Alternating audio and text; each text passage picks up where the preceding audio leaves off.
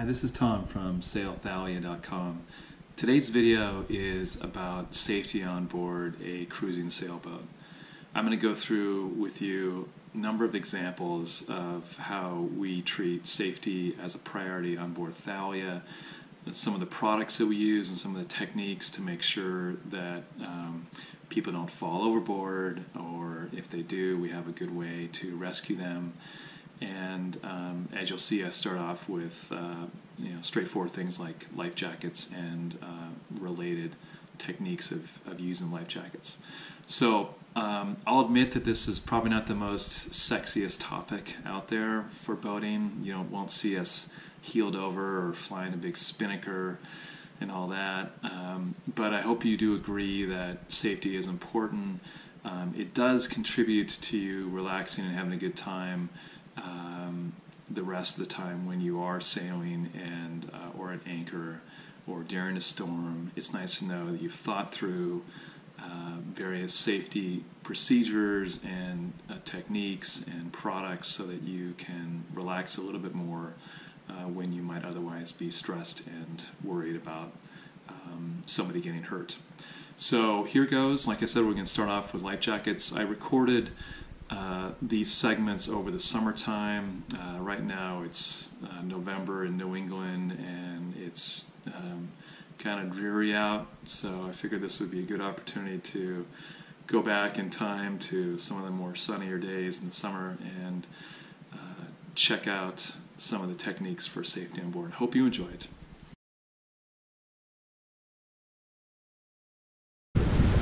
Alright, so I'm going to talk to you about some of the safety devices and procedures we have on the boat. The first one is directly visible to you. It's my life jacket. So we wear these whenever we're underway on the boat. This is an inflatable life jacket, a lot better than anything else you can get that would be like a non-inflatable. This is the way to go for most people when they're boating. So it's got a canister inside here. It's automatic. If I go overboard, there's a little tablet that dissolves in the water, and once that dissolves, the little tank of air fills up the buoyancy in the life jacket, and I'm good to go. I can also do a little thing on the side here and pull that, so jerk to inflate. The same kind of concept is what you see on an airline flight. And there's a tube in here actually too that you can blow into to inflate it as well. Inside here we have a thing we added on to. It's a little strobe light that will activate when the life jacket is inflated, or you can pull a little tab off of it, so that's kind of nice. And eventually I have the two more devices that are AIS beacons that we're going to put on both our life jackets. I haven't rigged that up yet, but that's another thing that can be added onto here, so that will send out emergency AIS transmission that can be picked up on other boats that can receive AIS, including this boat, which is the most important. So that's a nice safety feature too that we'll hope to add soon. This one has, this is an offshore style life jacket, inflatable life jacket. It's got a harness here, D-harness, that's meant to connect a tether to, which I'll show you in a minute. But very important to have this if you plan to go anywhere offshore. So that's the life jacket. Other things we've got on board the boat here in the cockpit is a horseshoe buoy. You see a lot of these around. This just mounts on a bracket that was already on the boat. Horseshoe buoy right there. We've got a little line here that it connects to this floating strobe light. Get a better angle of it there for you. So that's the floating strobe light. That's upside down right now. When it gets pulled off the boat with the horseshoe buoy and goes in the water, it floats upright, and when it floats upright, the strobe is activated. So it's got a big kind of lantern-sized battery inside there to run that strobe light. So that's all one unit. That goes overboard if somebody falls in, especially at night. We can find them at night. At one point, I had a man overboard pole when we were sailing offshore, coastal offshore. So we don't have that rigged up right now for the Great Lakes. It's a big tall pole, the flag on top, that is all connected to this. So that whole thing goes overboard. The horseshoe buoy, the pole, the light goes in the water. for the swimmer, the person going overboard to go to, and also for you to know roughly where the person fell in the water. So that's all that man overboard equipment. Got a couple more things here. This is a life sling rescue system. You see these a lot on boats. So inside here is kind of a U-shaped flotation belt, kind of. You can see it going around this person here, and then a long tether that comes out here and is tied to the boat. So the idea is you would open it up, pull that yellow handle up, and that's the buoy that goes around the person in the water. And the nice part about that is that it then is connected to the boat. So if the person can swim over and grab onto that, then you've got a connection to them via that line to the boat. And you can pull them into the boat, as shown on this picture. You can also use it to hoist them out of the water if they're not able to climb up out of the water themselves, or if you've got high freeboard on your boat. Thalia is a nice boat for rescuing people out of the water because we've got this nice swim step here. Fenders are a little bit in the way, but you can see it's just a couple inches off the water there with a ladder, so we can more easily rescue people. Boats that don't have a swim platform or a swim ladder like that, you have to end up pulling them 3, 4, 5 feet off the water to get them over the tow rail and into the boat, which is a very difficult job. So that's a nice feature of this boat. So again, that's the life sling system. We haven't had to use it yet. The only thing I had to do was replace the outside bag here this year because the other one was 10 years old and the bag was deteriorating. And the other thing I have here that I don't really see on a lot of boats, but I like a lot, it's a rescue throw rope. Very simple thing, didn't cost a lot. Inside the bag here is, let me do this one-handed, is end of a rope. So you've got a little loop on here you can put around your wrist and hold on to it. And there's, I don't know, maybe 25 feet of line, 30 feet of line inside here. And the idea is you throw this out to somebody and they catch it, and again, you've got a connection to them, you can pull them into the boat. The other nice thing you can do by this is you can, once you get all the rope out of here, if you don't make it on the first throw, you can fill this bag up with water and get more weight to your throw again to throw it further. So really simple device, doesn't take up a lot of room, and is a handy little safety feature. Okay, I talked before about the automatically inflating life jackets and how we put some additional things inside. So it's going to show you what that looks like, and also it's a good idea to kind of open these up once in a while and make sure that things are in order. So it's just Velcro together. Here inside is the compressed air and the trigger mechanism with a little green pin in that, and by pulling this it launches a pin or breaks open basically the compressed air, and that inflates this yellow bag that gives it buoyancy.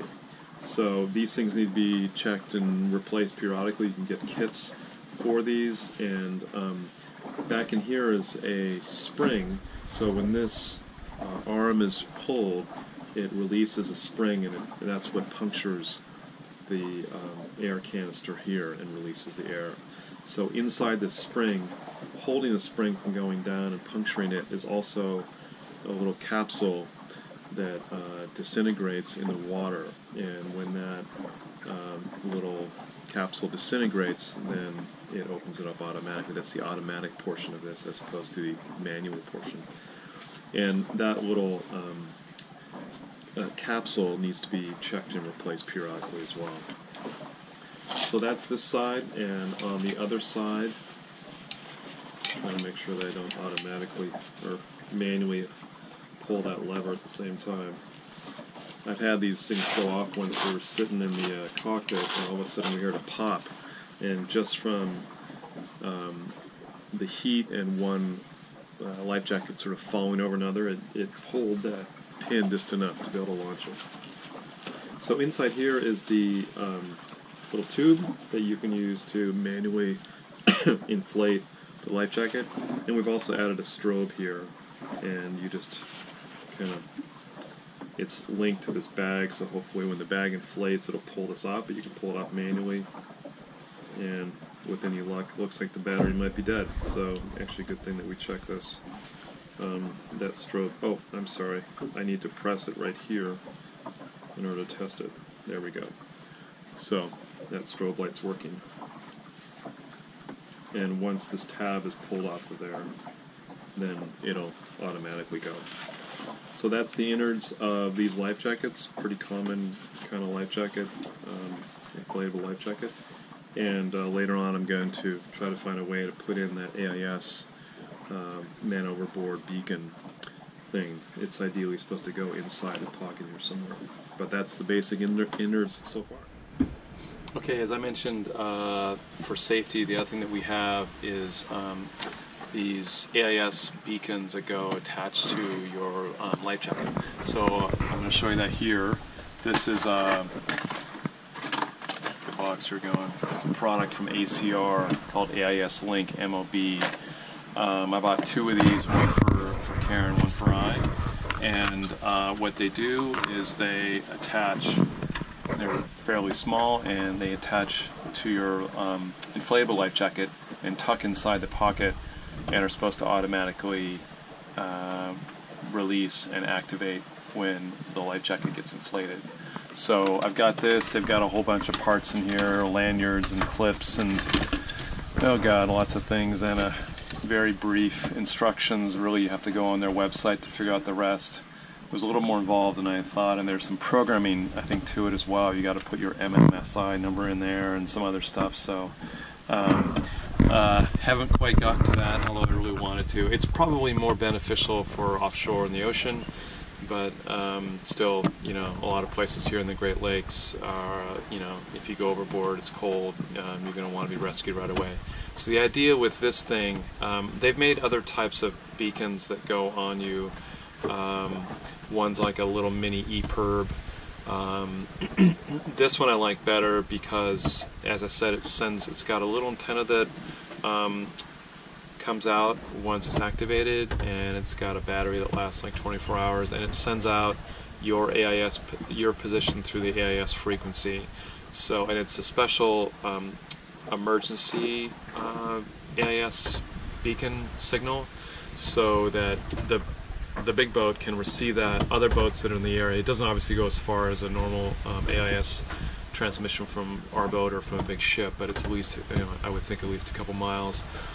And other boats will see that as well. So like our chart plotter is set up to show any emergency AIS transmissions. They call them AIS targets technically, because that's really what it is it's a target. You know, another ship is a target on your screen.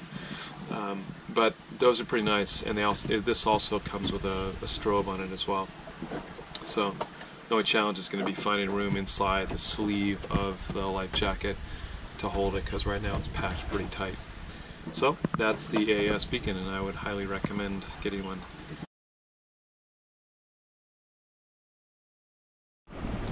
Alright, so next thing I want to talk to you about is getting back again to this life jacket and this harness here. This is for attaching a tether to. So I'll show you a little bit about the tethers. There's all different types of tethers. We've got these tethers here mounted on this line here. We use this line to store extra tethers and also to hold us in the cockpit. So the idea here is it's got a little pin here, and you attach that around the harness, and this end's attached to the boat. And so now, when I'm in the cockpit here, and this is the reason why we put this line here, is that I can work all around the cockpit. I can go over here to the winches and grind winches. I can go on the other side, protect back and forth. I don't have to worry about anything with this tether being in the way. But it's preventing me from going overboard. So I can only go out here so far. I could probably fall a little bit over the lifeline or into the lifeline, but I wouldn't go overboard, which is the idea. But yet it's given me great mobility. And so in really rough weather, what we would do is we'd actually connect in the companionway. As we come up the companionway, we'd have one of these tethers here ready to go, and we tether right in before we actually even stepped into the cockpit.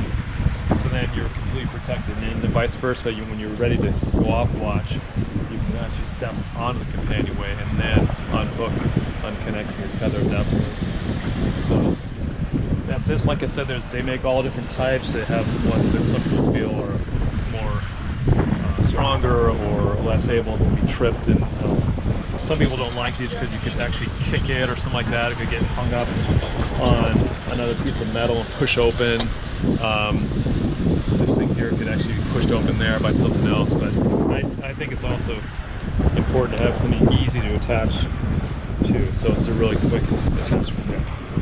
So that's the tether. You can get these in a single line like this. You can get a double tether, so there's another piece that comes off of this that you can attach to some other place before you disconnect here, so you're always connected someplace. But this is the simplest one. So that's that. That allows somebody in the cockpit to be always secure. And again, we use this line here to store the extra tethers so they're ready to be used. So the other place that we use the tethers for is over at the helm. That spot over by the companionway is too far away for me to actually be steering at the helm. And so what we do for that, if I don't make you too dizzy, is we have a little anchor point down here on the floor right below the helm. So I latch onto that. It's super strong. I'm right here in the cockpit behind the wheel, and I can steer and do whatever I want and reach over one side to another, but I'm not going to go very far. So if you're moving from the steering position to controlling the winches or sitting in the cockpit, you have to disconnect and go over there. But the nice part about this is once you're on watch, and you're standing here most of the time when you're on watch, you're secured and all set with this strong attachment point on the cockpit sole there.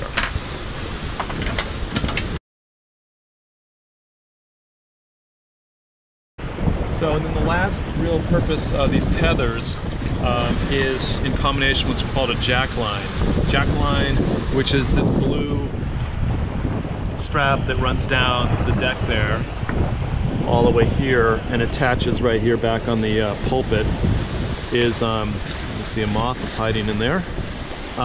So this runs all the way up to the bow, and the idea here is, and again this is called a jack line, is that if I need to go forward up and do something up on the deck, I clip on here and now I can walk up on the deck. And yes, I could fall overboard with this, but I'm only going to go so far. I'm not going to float away. I would hopefully be helped by another crew member. So I can walk up and you'll see this little tether kind of falls right along next to me, and I can walk inside of the shrouds. I have to go underneath the jib sheet, but I can get all the way up here to the bow and still be somewhat safe. Again, the idea is that if you fall overboard and you drift away, the chances of you being rescued is pretty slim, especially at night. So you want to stay with the boat, and ideally you don't even really want to come up on deck when it's windy or stormy, but jack lines give you a way to do that that's somewhat safe. So you can see it just slides right along the way here, and I climb underneath the jib sheet and away I go.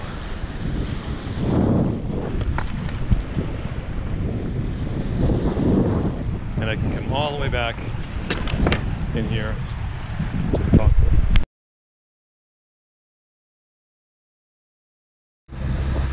Another piece of safety equipment we have is a life raft, and I'll show you where we have that stowed. It's in our cockpit locker here, port side.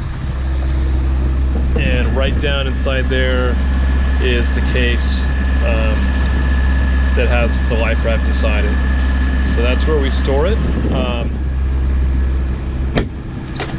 It is called a valise style life raft. There's two different types. There's that one which has a soft outside, kind of like a duffel bag exterior to it. And then they have a hard cover type that is intended to be mounted on the deck somewhere. So those are the two types. There's pros and cons to each. We at the time really didn't have a great spot that I wanted to drill holes and mount the mounting rack and all that for the hardcover life raft on the deck. So I got this model. We had space in our cockpit lockers, and actually underneath me here is kind of another potential storage area for a life raft. We've got some cockpit stereo speakers down there that wouldn't make it quite wide enough to get the unit in there, but they do say for these soft pack ones or soft exteriors to make sure that they're in a dry location, and this definitely underneath me would not be dry, whereas it is dry in the locker. So again, there's pros and cons to each. This one we have is a little easier to find a place to stow. With a hard cover one, like I said, you have to mount it somewhere on the deck. Some people don't like that option as well because it's a little more prone to theft. They're very expensive, and so you run the risk of theft, whereas if it's in a locker, you don't have the risk of that. Some people don't like the ones that you stow away in a locker because they're harder to get out and they can't be set up to automatically deploy. So if you're in a real hurry, I agree, the deck-mounted ones would be better for that. In most cases you read about, it's not like a real sudden emergency that they have to have the life raft deployed immediately. You usually have a little bit of time, at least time enough to go into a locker, grab it, and pull it out. Now, the way it works is there's a lanyard on it. You tie the lanyard to the boat, you throw the thing overboard, and it jerks the air canister in it and inflates it, very similar to the life raft life preserver I'm wearing right now. So that's the concept. It self-inflates once it gets that pull on it, and then you can manually inflate it as well. So you've got that. You've got the time involved to do that. But again, most of the stories I've read, they actually encourage you before you get in the life raft that the whole story is that you actually step up into the life raft, meaning that your boat you're on is literally, truly sinking momentarily, because so many cases they find the boat with nobody on board and they never find the people in the life raft. So you want to stay on board your boat as long as possible. That indicates to me that you're usually going to have a little bit of time. So that's the way we went with that, and it's a very helpful thing. Most offshore races, I think every offshore race will require you to have a life raft. We kind of try to follow those safety rules for offshore racing. So if they require it, we think it's a good idea. Obviously, I think it's a good thing to have. We just got ours repacked. You have to do that every couple of years. It depends on the manufacturer and the rules. But we had it repacked, check for leaks, make sure everything's working okay, back together. So it's good for another 3, 4, 5 years, I think. All right, so that's the life raft. All right, another important safety thing to have with you, in addition to the life raft we talked about, is a ditch bag. So this one I bought from ECR, one of the vendors of a lot of safety equipment, but you can make them your own. It can be a duffel bag, it can be whatever. The idea is that it's something that you can grab quickly. You're getting off the boat quickly, jumping in the life raft, something that has all the critical stuff with you. So I'm just going to show you some of the stuff we've got in here. I haven't gone through here in a little while, so it'll be kind of interesting to see what we got. The first thing, probably the most important, is this EPIRB. So an EPIRB stands for Emergency Position Indicating Radio Beacon, and this one picks up the GPS position as well, and so it'll send a message out, mainly being able to be picked up by aircraft, and then search and rescue aircraft and use it later. But commercial aircraft will pick up the signal, and it sends information on the position of where we are, and I don't know, lasts for maybe 24 hours or something like that. So very important item to have there. And you have to update the sticker on here, I think, once a year, and it has information about your boat and all that. So they're coded into this information about your boat and who to call if it's activated. So you usually go through that and call the people you have on the list to figure out, hey, is this person really out there in the Atlantic sailing, or was it an accidental discharge of the EPIR. So that's the EPIR, but inside the bag here, we've got a bunch of other stuff. We've got a emergency flashlight, got an inflatable flag, something you can signal with, it's the international distress symbol flag. I've got an old GPS unit. This is the first GPS unit we had when we sailed, and it's got, interesting enough, it's actually on, so I must have pushed a button to turn it on just now. But it's Garmin, little Garmin GPS unit, and it'll tell you your lap long and that kind of stuff. You need to tell some rescue person about that. Along with that, a bunch of batteries, AA batteries that go with the GPS unit. This was a mounting bracket for the EPIR. Don't really need that in here, I guess. Looks like I got another distress flag. Not sure what the heck this thing is. This is what the bag it looks like to hold stuff. Emergency survival blanket, one of these sort of space age kind of things. Keep you warm. I've got another little flashlight that looks like a little strobe on top. Some of this stuff came with the bag when I bought it. Sort of small, but maybe it would be helpful. Here's another, this really was probably intended to be mounted on a light jacket, but it's another strobe light that you can use on your person or on the life raft. The life raft itself has a strobe light. Brackets. So the rest of the stuff in here is a bunch of flares. Looks like I tossed some extra flares in here. Or this maybe what came with the kit actually. So some parachute flares, some regular flares, and there's a smoker as well. And then I've got a list here of everything that was done to the life raft and what's put in the life raft. This came from the last time that we had it repacked and certified just over the winter time. So I threw that in there. So that's your ditch bag. Probably the only other thing that's missing from here is a VHF radio, a handheld VHF radio. I think the thought we probably had was that we could grab that. We have two on board, so we really want to keep those available on board. We don't want to have one dedicated in the ditch bag. But that would be the other thing to have, is to have a VHF radio with us in the bag. So that's your ditch bag.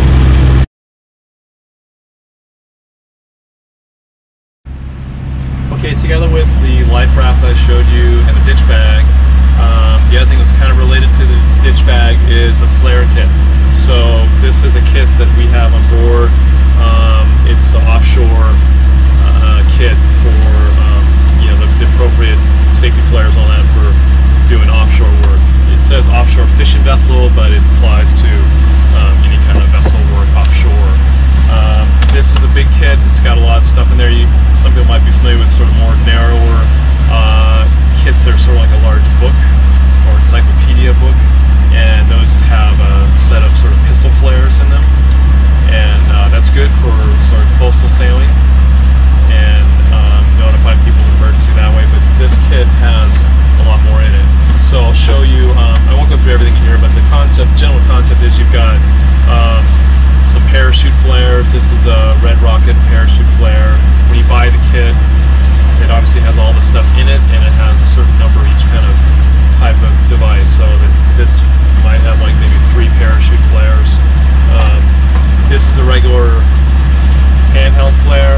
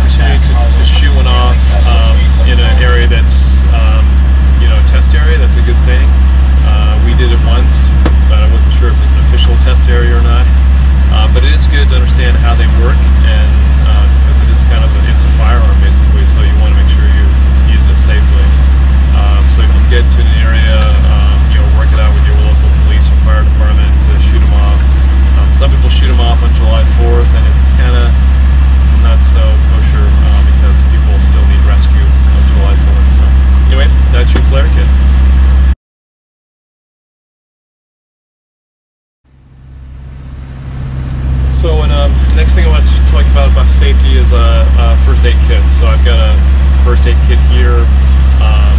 This says marine medical, but you know, I think most first aid kits would work fine.